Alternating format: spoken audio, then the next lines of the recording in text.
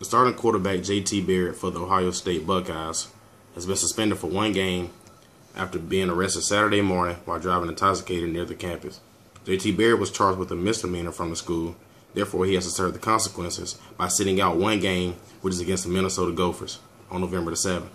The Buckeyes had a bye week this past weekend, so therefore, this rule will not go into effect until the next game. Now, not only was J.T. Barrett arrested for driving intoxicated, but he was also trying to avoid a DUI checkpoint.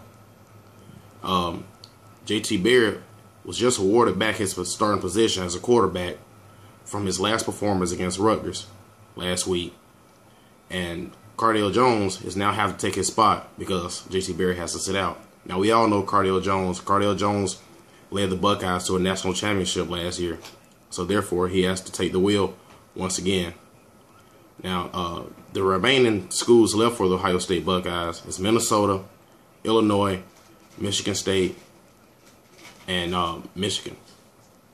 So, out of those teams, the two teams that they would probably struggle with is Michigan and Michigan State. But there's no need to worry because J.T. Barrett will be back for those schools.